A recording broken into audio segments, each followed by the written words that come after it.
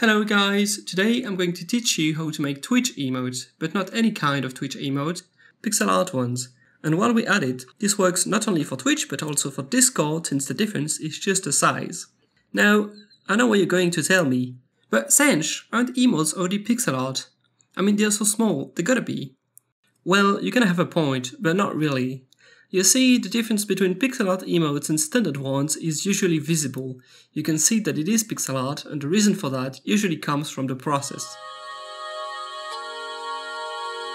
When someone creates an emote that is not pixel art, it is made at a higher size and it is displayed between 112 by 112 and 4096 by 4096. And is then uploaded to the platform, which is going to shrink it down. This is the simple upload. Some artists may do this process manually to be able to fine-tune the emote, making 3 exports of 3 smaller sizes. This is the advanced upload. The idea here is to work big to then make it small. When we do a pixel art emote, however, it's the opposite. We start small and then we upscale it to fit the display size. So on Twitch, where one emote is 28 by 28 pixels, we directly create the emote at this size and then export it in x2 and x4 scale to fit the different types of display. You can see the difference between the two because a non-pixel art emote will include a high amount of anti-aliasing, those pixels that are here to smooth edges and curves in a small picture. And yes, I plan to cover this topic in a future video, but that's not the point for today. A pixel art emote does not have AA, or in a small amount that has been hand-placed. Here we can see a comparison between a standard emote and a pixel art one. As you can see, those two feel very different.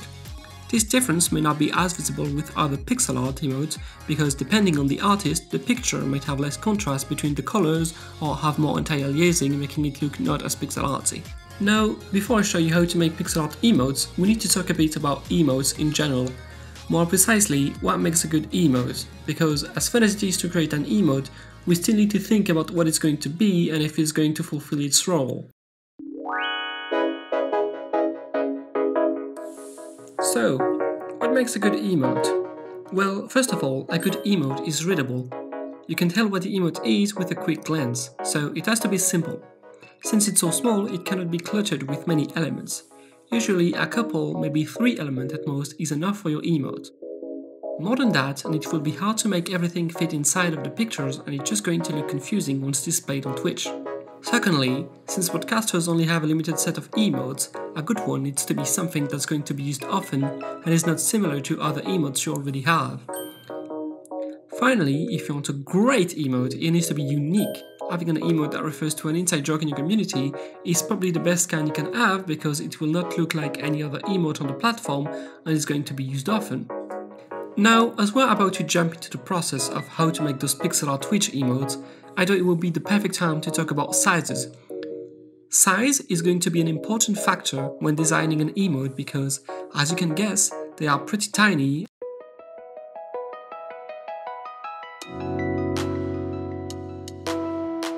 So, what size is a Twitch emote? A Twitch emote is 28 pixel by 28 pixel. If you're a masochist though, you can split those in half, going 14 by 14 or even 7 by 7. But that's usually for a very specific kind of emotes.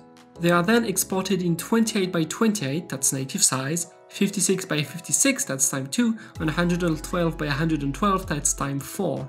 If, like me, you are wondering why that is, it's because each of these sizes are for a specific kind of display. 28 by 28 is for web, 56 by 56 is for retina display, which is a special kind of display with a higher pixel density, and 112 by 112 is for large display, flat screens. And now that this is out of the way, we can start pixeling.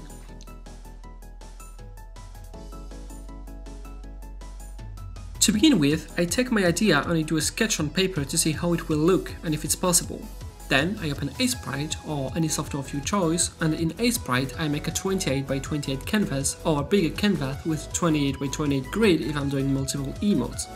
I then block out the element with shapes of colors, which are going to be the most visible once displayed on Twitch. Smaller details are not going to be perceptible, consciously at least, because, once again, it's so small.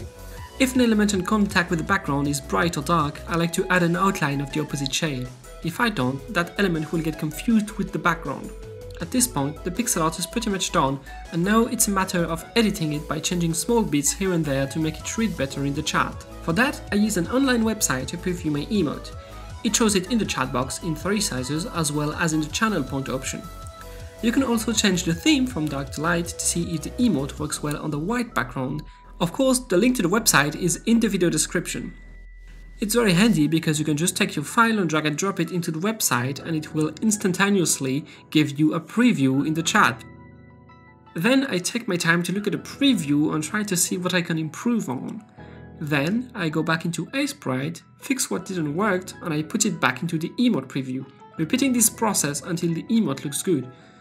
Remember, it's more important for the emote to be clearly readable at display size than the look good or to be accurate with the depiction of what's portrayed. It's all about sacrificing accuracy and aesthetic for readability.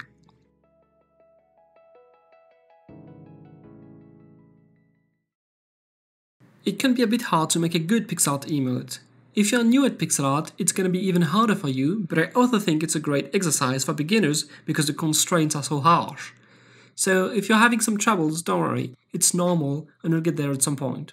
I wanted to close this video on a few examples of bad pixel art emotes to give you an idea of what to avoid. No, these are more bad emotes than bad pixel arts, but I think it's still important to see where they fail so we can learn from it. Okay, so I'm recording this with another microphone, so I hope it sounds okay. The first mistake I want to cover, and that you absolutely want to avoid, is a lack of contrast in your emote. So what I mean by that is if you have multiple elements of similar color, if they're not separated well enough, it's gonna make the emote hard to read.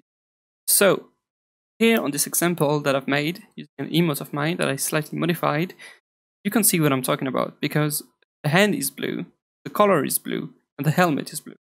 And so it makes the emote hard to read because you can't really make the difference between the color on the hand.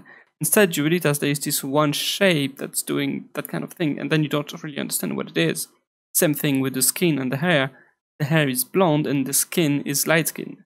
So you don't really clearly make the difference. You can see at this display size where the hair ends and where the skin begins, but once displayed in the chat, it's so small that it's kind of going to blend together as one thing.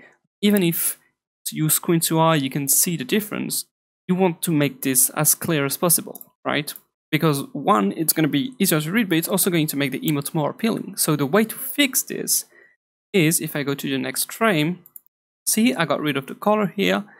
And so now you clearly see that this is a hand, or at least you can tell, you can kind of guess that this is a hand, and it doesn't get confused with the color anymore. And for the hair and the skin, I just added this cast shadow here that's going to separate it.